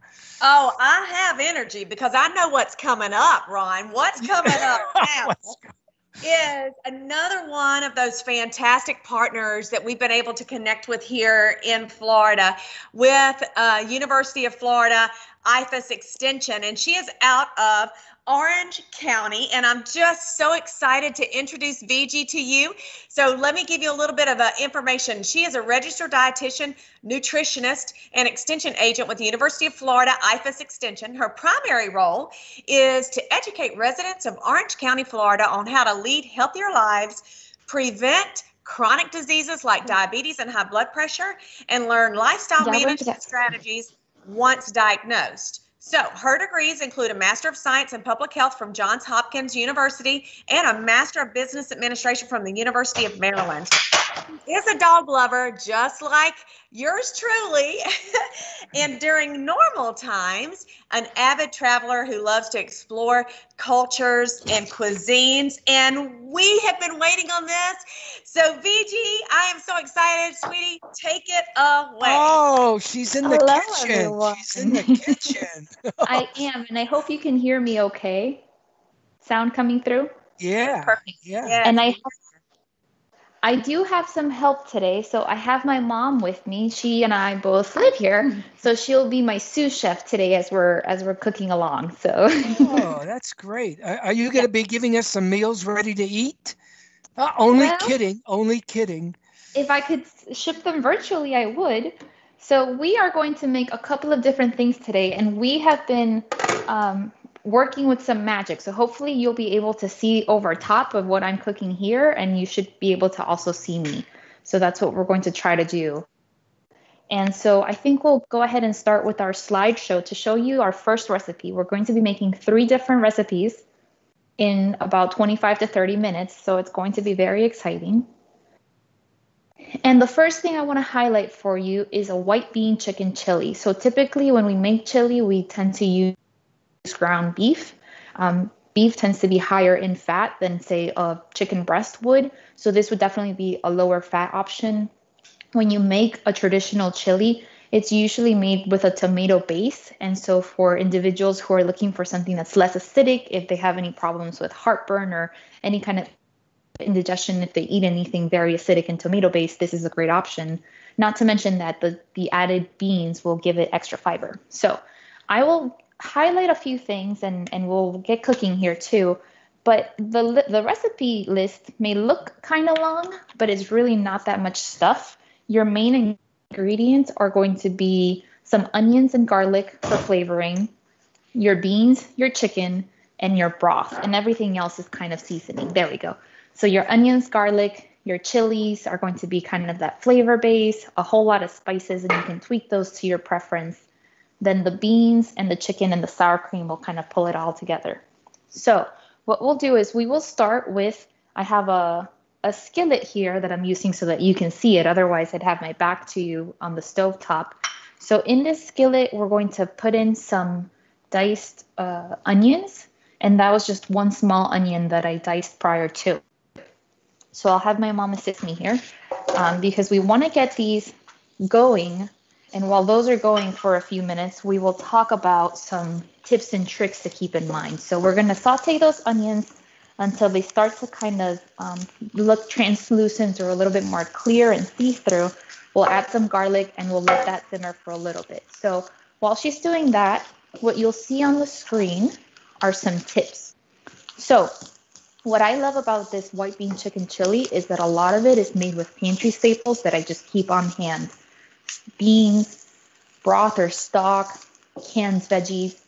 With any canned goods or packaged goods, they're great, they're handy, and they come in when you need them, when you need to make something quick. But you have to watch the sodium. So when these items are processed and prepared, a lot of times they add salt to add flavor and to help preserve it. So that's one thing that I would note is you want to watch the sodium. So what I'll do, if we can swap back to the overhead screen, so you may be able to see, I have a can of beans here, and it'll tell you, I hope the video isn't too grainy, your sodium count. So it'll tell you both in milligrams, but it'll also give you a percentage on the right. So over here, if you can read that, that's 9% of your daily sodium in about a half cup of beans. So what does that mean? Well, we're not going to eat the whole can in one sitting when we're making this because we are going to use 2 cans for the entire preparation, and that should give us at least 4 to 6 portions depending on how much you serve yourself. But it is something to look out for. Sometimes you can find beans that have no added sodium or low sodium. You can also rinse them to kind of get rid of some of that salt. When you're looking at those percentages, one thing I like to use is the 5-20 rule. If something is 20% or more, it is high in whatever you're looking at. So if this had 20% of sodium per serving, I would say this would be a high sodium food. If it had 5% or less, then I would say it's a low sodium food. So I kind of like to keep those numbers handy when looking at a food label and shopping and watching the sodium is that 5-20 rule. 5 is low, 20 is high. Another thing I wanted to highlight is that you can puree the beans and use that as a thickener. So rather than adding butter and flour to anything that you're trying to thicken, I have added, or I have pureed some of the beans that we'll use earlier with some of the broth. So that'll help us thicken our chili. I also really like chili because you can add a lot of veggies and hide them. So if you yourself are a picky eater, or if you're cooking for a picky eater, you can dice things really small, throw them in there. You can add things like corn, carrots, anything else. If you're making a tomato-based one, I like to add sweet potatoes and carrots to that too. And that last tip there is that you can make a big batch and freeze for later. Nobody necessarily wants to cook all day, every day. So if you can make a big batch of chili, put them in smaller containers and stick them in the freezer, then you'll be ready to go the next time you have a meal. So we'll swap back to the overhead because these onions are looking great. Thank you, Mommy. So what we're going to do now is we're going to start adding in a lot of the flavors. So you see our onions have started to cook down. The garlic has started to cook down. And then we have a number of spices that we'll throw in. So I have here some cumin. And hopefully, let me do this with a spatula. So I'm going to add in some cumin. And I love cumin. I typically add it to everything. We have some paprika. We'll add that in. I have some oregano going in there. Coriander. And a bit of cayenne pepper. And again, all of these you can add more or less depending on what flavors you like. And notice I'm not adding salt because, as I mentioned, a lot of the foods that I'm using are canned. So they're going to come in with a little bit of salt. As far as heat goes, you can also add, I have some green chilies. These also came in a can. So pretty simple to keep all these spices and cans handy for when you want to make a meal. And then last but not least, we'll add the chicken and the beans. So let me get that going in here. And this, I'm using some rotisserie chicken, but really you can have any kind of leftover chicken and throw it in there. You don't have to shred it. You can cube it. You can keep it in big chunks. It's your recipe once you start to make it. So by putting all the seasoning in together, we're going to kind of let all those flavors meld and make sure that they really get around. And then some of our cannellini white beans. Okay. So what else do we have? I have some corn. And this one was also canned corn. You could use frozen or fresh, so it's up to you. Add that in for a bit of color. And once all those are mixed in together, we're going to add our broth. So the original recipe called for 2 14-ounce cans. I bought the big container just because if I have extra broth, I might as well just keep it for later. But I'm only going to add in about 2 cups of the broth because I don't want my chili to be too watery. If I wanted to serve it over brown rice, for example, then I might add the whole rest of the container. And if we need more, we can add some too. And last but not least, I am adding the pureed beans and broth. And I also added about a 1/3 cup of sour cream to the beans and broth. So that's what you're seeing here in this container. So we're going to add that in. Le puedes subir el calor. And then you see as soon as we start to add in the mixture, it starts to look creamy. So that's what we want, is we want it to end up being kind of like a creamy chicken chili. And again, you can let this just sit and simmer really till it gets warm if you're hungry, because everything has been pre-cooked. If you simmer it for about 20 minutes, those flavors will really start to come together. So we're going to turn it up some. Oh, it's at high. Okay, We're going to turn it up. We're going to let it simmer, and we're going to set that aside so we can move on to our next recipe. So I'll take questions while I'm cleaning up here as we move on to the next one, if anybody has any so far.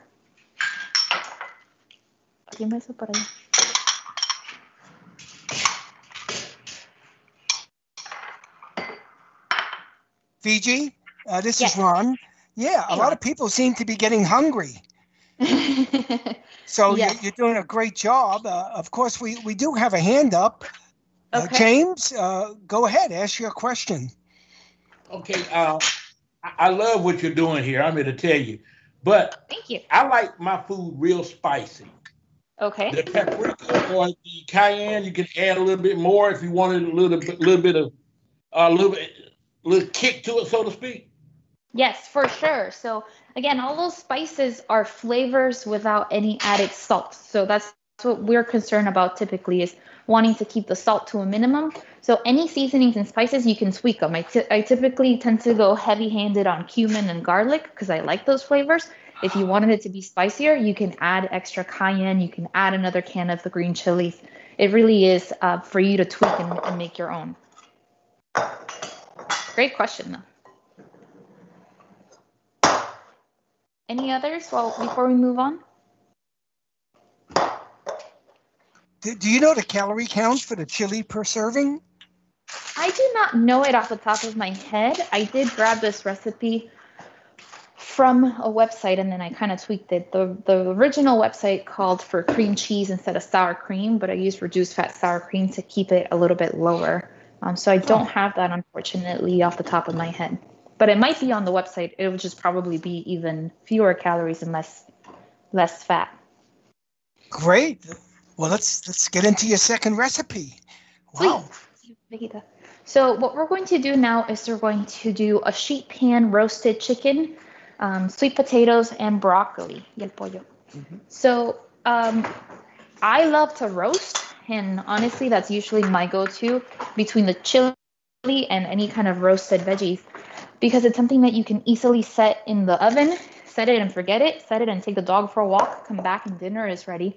And you can really do this with almost any vegetable. So when we talk about not knowing what to do with certain vegetables, you could probably roast it, sprinkle some olive oil or drizzle some olive oil, sprinkle some seasonings, throw it in the oven and come back, and once it's tender, it's done.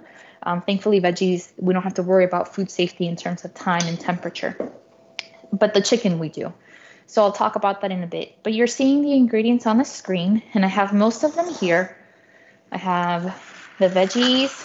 I have my tray of seasonings and spices and all that. And we have our chicken. So, yep, thank you for going to that overhead. So the first thing I want to do is I want to get the sweet potatoes in the oven. They are going to take a bit longer to cook. So I'm going to drizzle both the sweet potatoes and the broccoli with just a little bit of olive oil. And I am going to season them with salt and pepper. I like freshly ground pepper. I feel it has a bit more flavor than just your container buy, and it lasts a really long time. And I'm going to also sprinkle a bit of salt, and I like to put it on my hand first so that I know that it is really just a pinch. If you just go straight from the container, who knows how much salt you're putting in. So we'll do that. And I will kind of just give them a quick toss to coat. And then these are going to go on a sheet pan in the oven. And I did preheat the oven to 425 so that once we got to this point, we could go straight in there. And I'm actually going to add a bit more oil to the broccoli because it seems like it's missing some. So we can get some more for our chicken. Okay, so bájale la candela al chile. So what we're going to do is we're going to place our sweet potatoes on a baking sheet to roast them. And one thing I will highlight is we want to make sure that our sweet potatoes have some space between them. So if I just left them like that and threw them in the oven, they would steam, they wouldn't roast. So by separating them a little bit, we allow the outside to get cooked and be a little bit more crisp than if we were to just kind of pile them on there. It would still cook, but it would all be mushy. So we're gonna allow it a chance to get kind of crispy on the outside edges. So this was about 2 sweet potatoes worth, what you're seeing here. And once I have it separated, just a bit, I'm gonna put those in the oven. Or actually, mami, el pescado. All right, so she's helping me with that. And I'm gonna move on next to the chicken. In the chicken here, these were chicken cutlets. I could have just as easily gotten some chicken breasts and sliced them thin. And then I even made these into strips. So really I took the chicken breast and you could have sliced it in half. I just bought it kind of that way. And then I cut it into about inch thick strips so that they would cook more quickly and evenly. And my chili is really going here, so I'm gonna bring it down to a simmer. Okay, for the chicken, we want to add flavor, and I'm gonna top off my olive oil since I used some. But this is going to be about 2 tablespoons of olive oil that are gonna go in there. I told you I like garlic, so we also have about a tablespoon of garlic in here, which is, maybe 3 cloves or 4 depending on their size. And then I also have some taco seasoning. And I'll be honest with you, I ran out of taco seasoning as I was making this. So then I just piled up a bunch of seasonings that I had just used because I do tend to like similar flavors. So it really is kind of something easy to make, even if you don't have exactly what the recipe calls for. So since this is raw chicken, I don't want to touch it with my hands to prevent any kind of cross-contamination. So I'm going to get these mixed up here and going. And you'll notice I put the sweet potatoes in first because they're gonna cook about 15 minutes, and then we'll get the chicken and the broccoli in.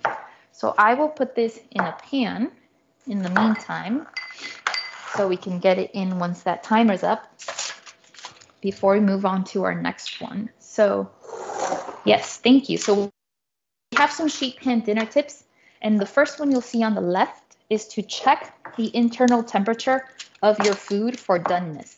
So a lot of times when we're cooking, especially meats, the recipe might just say cook until brown.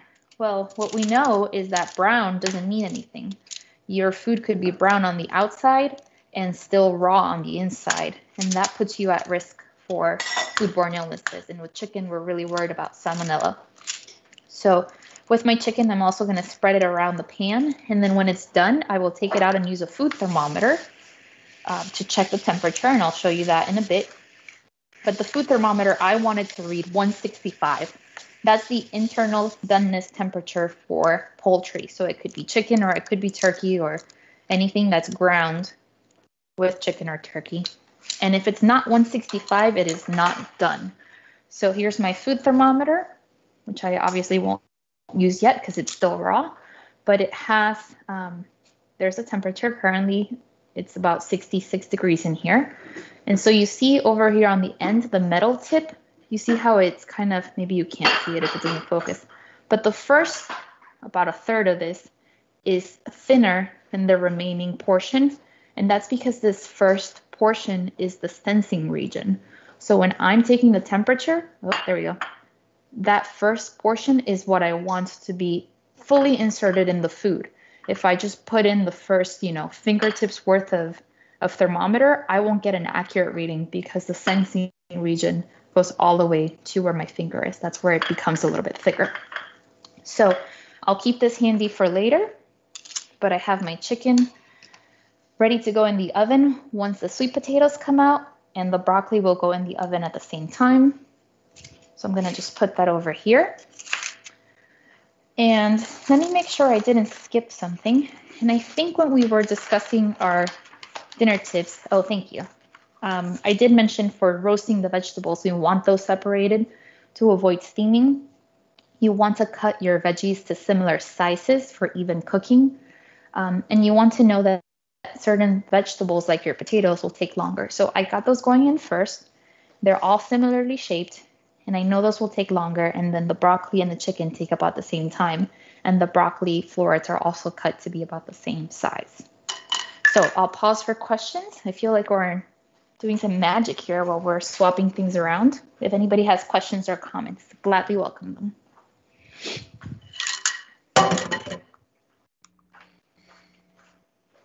Well, I don't see any questions, VG, but everybody seems to be really enjoying it, and they just want to know what time will dinner be tonight. That's what they're looking for. Again, if I could virtually invite you all, I think that would be wonderful.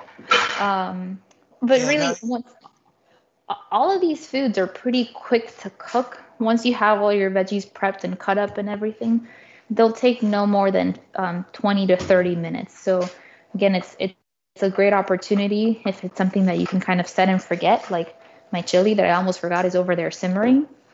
You can go for a quick stroll, make sure you get some physical activity in. We all know about the importance of that in staying healthy.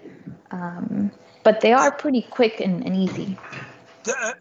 VG, do you have gluten-free recipes?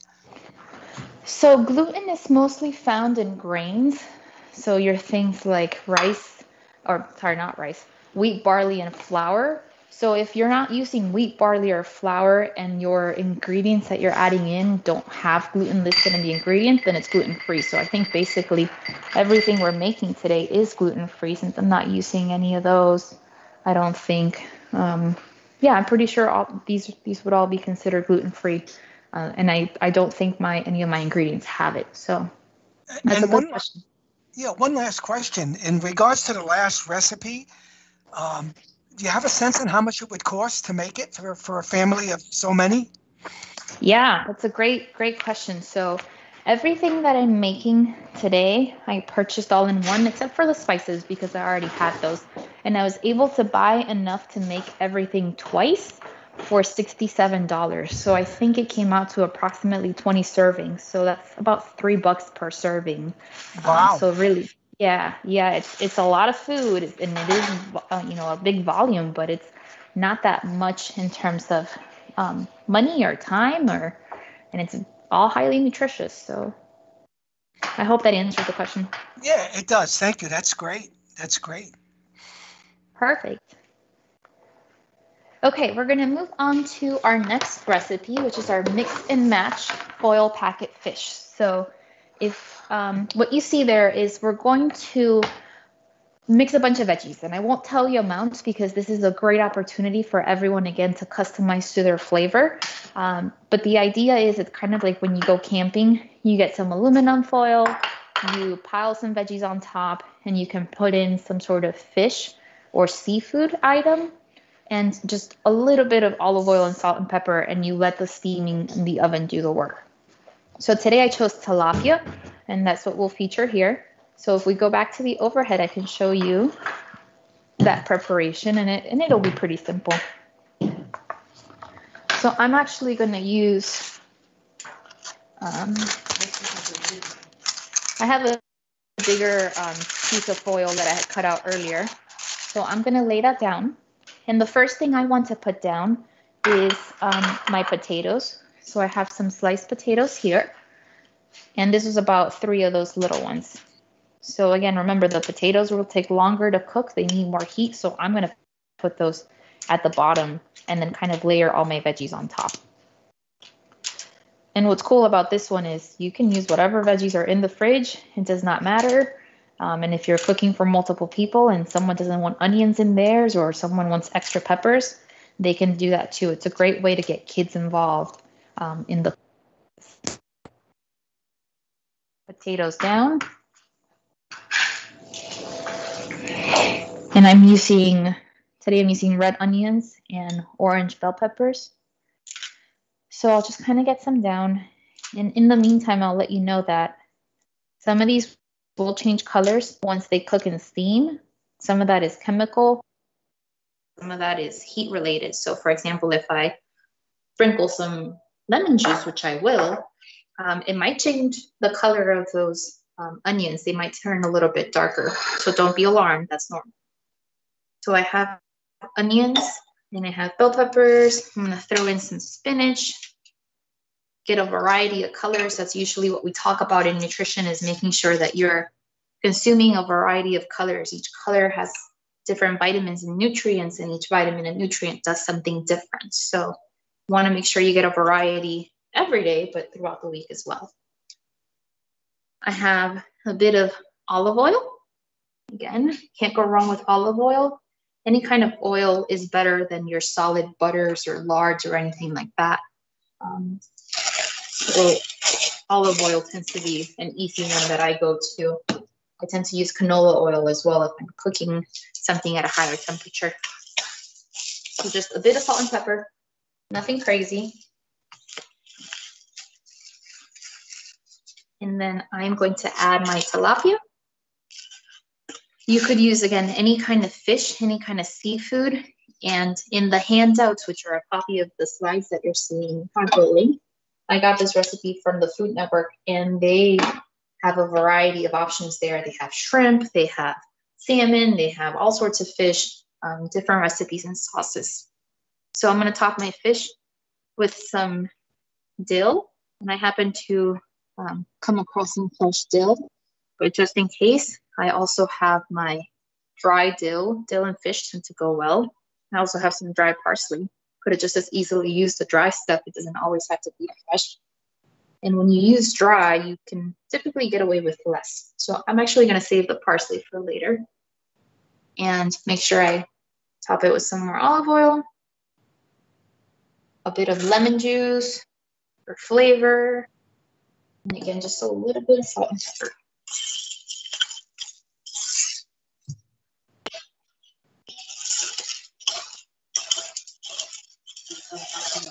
Okay, so I'm going to wrap this up. I'm kind of going long ends first, and I didn't need this much aluminum foil, but I happened to have cut it earlier and didn't use it. So I'm folding it down kind of along the top there. And then I want to fold my sides outside into the top so that the water or the juices don't flow out. So I'm going to fold them in towards the top there. If I had folded them underneath, then some of that could have leaked out. Bring it around. And that's that. And these would go in the oven at 450 for about 15 minutes. So again, if you were making more than one, each person, you could write on it with a Sharpie, each person would have their own and they could make it with the different proteins, different veggies, or anything like that. So that's our packet meal. And as I'm clearing up, and again, taking questions if anybody has them, I'll let you know I do have some ready made so that I can show you what it all looks like when it's done. So let me start moving these out the way. I'll leave the parsley out. Any questions so far? Or any questions? I think people are just fascinated with what you're doing, VG. But I don't see any hands up. I think everybody's getting ready to eat after this. But no questions at this time. Just a lot of great comments reinforcing what you're doing. Great. And my audio cut out for a second. I don't know why, but hopefully you can hear me okay. Yeah, I can hear you. Wonderful. All right. So since I knew that we would only have so much time today, I did pre-prepare one of everything so that I could show you what it would look like when it was done. So let me start with that. Here is what would happen once we finished our sheet pan dinner.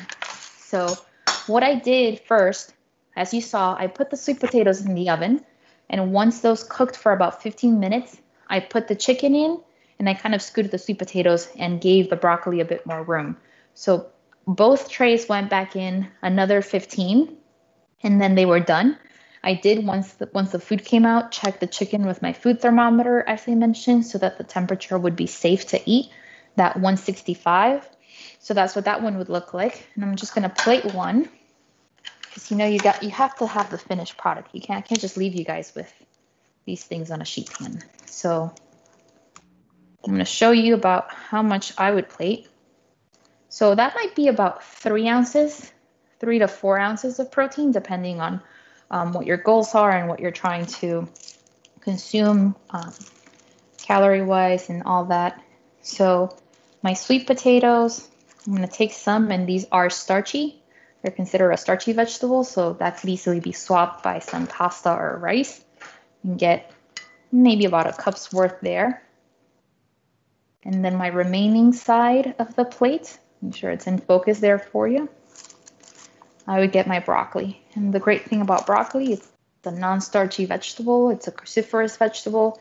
It's extremely good for our health. And there you see some magic in the background.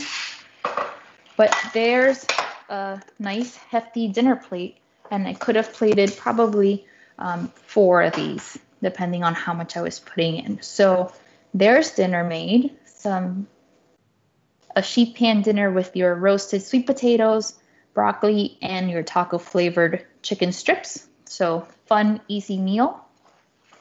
The next one I will plate for you is our chili. So I had already kind of finished the chili just in case, for the sake of time.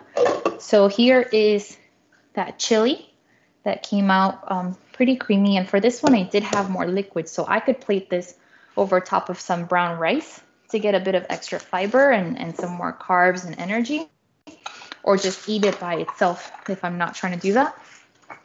So I'll show you that here. We have our chili with some corn, cannellini beans, chicken.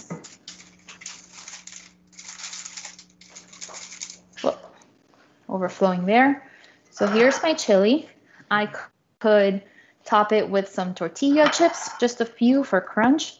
I'm definitely going to top it with some cilantro for flavor and color. We eat with our eyes first. And you could also put in some avocado if you wanted extra calories and some healthy fats.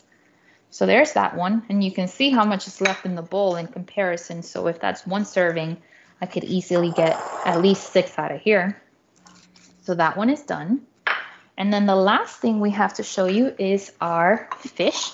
Let me get this out the way so we can bring the fish. ¿Cuánto le falta?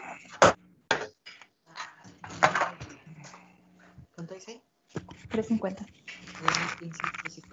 Okay. So our fish has only been in for about 16 minutes, and it may have needed a full 20 at a lower temperature. But we're going to see what happens. I'm going to let it rest for just a minute or so I don't burn myself with the aluminum foil. But hopefully we have a nice reveal here. And the aluminum foil doesn't get as hot, the steam might get. So here's our packet meal with our fish. I'm not sure if it's done, so I'm going to check it with my food thermometer. And in the slides, you'll have that for fish, we want it to be at 145. So let's see. So if I put my thermometer in sideways, I see it's still coming up, but it's slowing at about probably 120. So that lets me know this fish needs just a little bit more for it to be done. So I would assume probably another five or 6 minutes, and that would be done. And this went in right when the potatoes went in. So this, I prepared it earlier, but it's been cooking just as long as we've been chatting. So this one can go back in. And then that will be it. As far as our food demo, I think I had one more tip for the packet meal, which is the fish that we just saw. If you want to pull that slide up, please. It's our packet meal tips. And that one was pretty straightforward. It's when you're cooking these packet meals, you want things to be thin so they cook quickly. What's helping it cook is some of that internal steam in that packet. So cutting those vegetables thin, those potatoes were really thin at the bottom. Everything else was thin strips. Placing your harder veggies at the bottom. We talked about that, like the potatoes down there. If you're using poultry, you want to pound it or cut it thin. That fish fillet was pretty thin to begin with, so I didn't have to worry about that. You could easily do any kind of protein there. And then you saw that last one, checking the temperature for doneness. So since I saw on the food thermometer it wasn't done yet, I'm just going to put it back in for another 5 minutes or so. And that was what I had prepared for you today for our live cooking demo. You saw me make 3 quick meals, 3 easy meals, super healthy meals that would be enough to get you through the week or get a couple people through the week, depending on how many meals they have. And just picture our fish would be right here once we are all done. All right, Ron, back to you. If you have thoughts, comments, questions, I'll gladly take them. Well, I'll tell you, VG, everybody loves what you've done.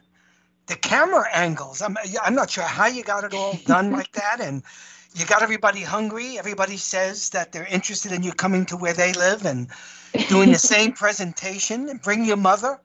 That would be fun. But I just think people loved it. I don't know. I'm not seeing a bunch of questions, but it took a lot of time and effort on your part to prepare. And what a highlight for, oh, wait a minute. We got a hand up from the Lieutenant Chambers. Lieutenant Chambers, unmute, please. Hey, VG, that was wonderful. I'm still in the question from Miss Anna Marie Arnold. Okay. And Miss Anna Marie Arnold is always perplexed at how we can eat raw fish, aka sushi, but we need to check the temperature. Why is sushi okay? Yes, great question. Sushi grade fish has been frozen in order to kill the pathogenic, whatever could get us sick in it. So typically it is still handled very carefully so that we're not contaminating it with anything extra that the fish would not have by itself. But then when they freeze it, they are able to kill off some of the pathogens that would get us sick. So when you see sushi grade fish, it was always frozen on purpose in order to keep it healthy. Other fish, if it's freshly caught or if it's, it's been frozen, but now it's in the fridge, so it's thawed out for a bit, it might give some time for those pathogens to grow And that's why we check the temperature, because we know that while it may or may not have been frozen at some point, some other things could have happened in the meantime to allow it to get contaminated and potentially get us sick. Great question. Great. We have another question from James. James, unmute, please. Yes, is that the same premise when it comes to like beef? Like people eat it like they steak like rare or whatever, but it has to be frozen first. It kills all the bad things in it, and that's why eating a piece of beef rare or medium is not as bad for you. I can say it's good for you, but not as bad as eating like chicken raw. Over. Right. So great question again. And all of those, Lieutenant Chambers, you're welcome to flip back to that slide that had the temperatures. Each different animal protein and each different food really has a recommended temperature where we know the food is safe to consume. And that is based off of what we know, what kinds of pathogens would live on that. So as I mentioned with poultry, we're concerned about salmonella. And we know that if we cook the chicken to where it gets to that 165 degrees Fahrenheit, we've probably killed off most of the salmonella. You see their ground meat is underneath it, and ground meat doesn't have to cook quite as high of a temperature, but still higher than fresh beef, which is right below it. And the reason for that is when you're getting ground meat, you're not getting a steak that is then ground by itself. You're getting different cuts of beef, you're getting different cows, you're getting different everything. So there's a lot of potential and a lot more surface area potential for that ground beef to become contaminated. And for that, we're thinking of E. coli. And we know that if we cook it to 160, we're going to kill off that E. coli. And then underneath it, you see fresh beef, veal, pork, and lamb. And all those cook for 145, and then you allow them to rest for 3 minutes. And really, when you're thinking of those big cuts of meat, the surface area is much less. So you're only worried about the outside really getting cooked to kill off the bacteria. We don't think that there would be quite as much on the inside there. And again, the bacteria might be different. So it kind of varies. There is still some risk with eating beef rare or raw if it's not cooked to that 145, which it may not get done to that level. And that's why you see that disclaimer in any restaurant menu where it says consuming undercooked beef or products may cause you to get foodborne illness. So it's still a risk that you take when you're choosing to eat foods that are not done to that recommended temperature. But you can kind of weigh the pros and cons there of thinking how well has my meat been handled, or if it's a big steak or something like that, as long as the outside is seared, and then hopefully you're killing off a good of the potential bacteria there. Okay, VG. Yes. By the way, I want to thank everybody for hanging in there with us. I mean, how intriguing was it? But we have a couple of polls. Everybody should be connected with your phone, but we have a couple of polls from VG's presentation. So if we can get the poll to come up, did you learn something new from VG today? Give us an A for yes. Give us a B for no. Did you learn something new from VG today? Yes or no? You're already connected? And let's see what some of the results are. I'm sure 83%. Look at it. 90. Wow. So you taught people things, VG. So that's great news. Did VG make you hungry? Hey, I'm only kidding. No, will you be trying any of these recipes or techniques? That would be an interesting question. A, yes. B, no. Will you be trying any of these recipes? And I will tell you, VG, I've already copied it, and my family's going to be cooking it. Perfect. Once again, we're hitting 90% of the people, 91% of the people. Are there any other polls? I don't know if there's another one. I know that's the second one. Yeah, it was just the two, actually. Yeah, just the two. Yeah, thank you. And if you swap back to this overhead projection, my awesome sous chef and mom checked out the fish for us, brought it out, and I did check it, and the temperature went up to 146 when I checked. We'll see what it does here. It's 145. I'm not sure if you can read that. 150. Yeah, so this fish is definitely done and safe. So here we have all three meals that we prepared for you today. Well, let's give a great hand to VG. And by the way, we just got a hand up from Miss Beals. If you'd like to say something, unmute, please.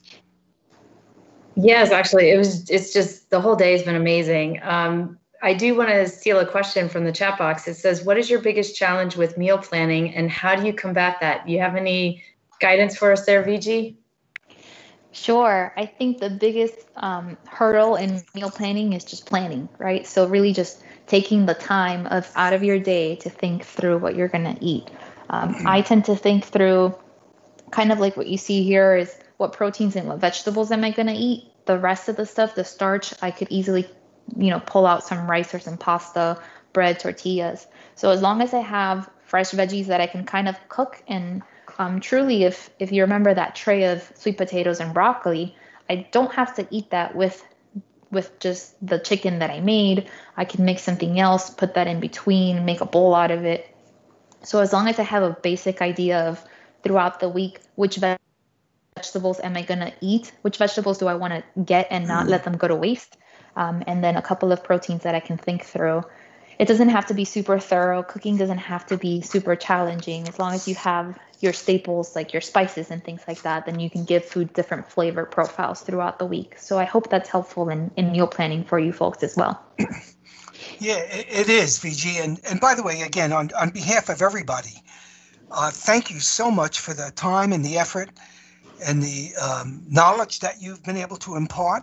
We thank you so much for being with us today and sharing this food recipe and your cooking. And say hello to your mother. Everybody wants to make sure that thank your mother for helping out. And what I'd like to do is I'd like to ask Lynn Schultz and Dr. Shanks and Miss Beals if I can get you back on the program. I want to get some final words. My God, there's so much great information that Building Healthy Military Communities and have put together. But Miss Shanks, and Lynn and Miss Beals, do we have any closing comments? Yeah, so this is actually Amber Beals. So I'm the director with Alabama Army Reserve Family Programs, and just from the 81st Readiness Division Family Programs Office in general, we just want to thank everyone. It's just been amazing the past 3 days, the amount of information, the amount of resources, the fabulous cooking demonstration. I mean, every step of the way, I know we've all had an opportunity to learn and grow.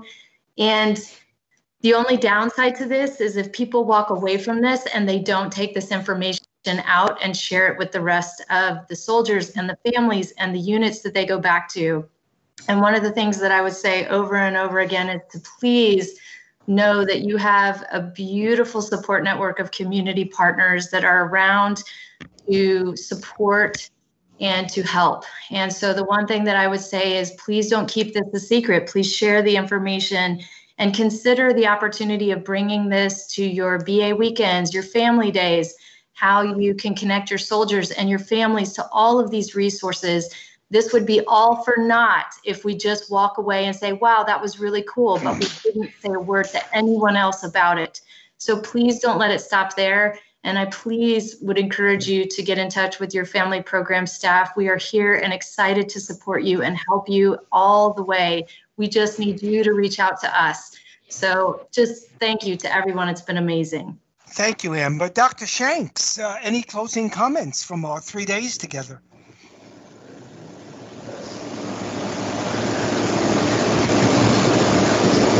Wow.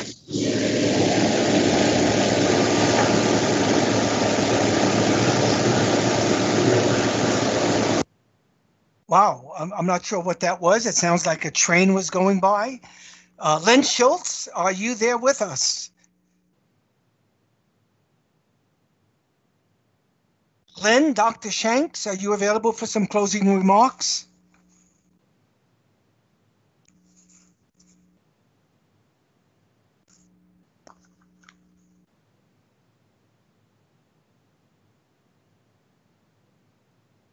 Okay, one last request, and I hope everybody can hear me.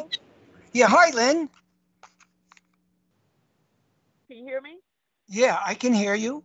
Yes, this is Dr. Shanks. I'm sorry. I'm just having some difficulties here with my technology, but it's been an awesome week. We have learned a great deal of information that we can share with our service members. All the speakers have brought us a plethora of information that we can use in helping to enlighten our service members and their families. And I've just been so enlightened to be a part of this collaboration. I look forward to what else is coming down the pipe that we may be able to gain greater information and so that we can share. So I am thankful for everything that I have heard from Florida and from Alabama, as well as I hope that you have learned a lot of information from the Mississippi team as well. So thank you very much, and God bless you all, and have a wonderful holiday season, and stay safe out there. Thank you. Oh, very good. Thank you. And Lynn Schultz, coordinator from Florida, do we have any closing comments from yourself, Lynn? Lynn, are you with us? Okay. So what I'm going to do is let me just make some closing comments myself. I want to thank our hosts, the Army Reserve Family Programs and Building Healthy Military Families. Thank you for allowing me to even be part of this. I hope I added a little something to it. Even though I didn't do any cooking for anybody today, but most of all, thank you, each and every one of you, for your time and your participation, because it's what really drives us in doing what we're doing. And I really hope that everybody has found something interesting that you can take out. And as you heard from Amber Beals, my God, take it to the streets, take it to the force, take it to people, and share this information. It would be so helpful. And I think everybody knows I've been leaving little quotes from Virginia Satir. What an unbelievable lady she is. Satir is S-A-T-I-R. She's a pioneer in family therapy. But I want to share just one last thing that she had stated. She says, I want you to get excited about who you are, what you are, and what you have, and what you can still be for yourself. I want you to inspire you to see that you can go far beyond where you are right now. And here was a lady that's a pioneer in family therapy. What a great quote. So thank you, everybody. Be safe during the holidays. Take care of yourself, take care of your family, and take care of the force. We love you. We care about you. And thank you so much for joining us. And that concludes our presentation for today.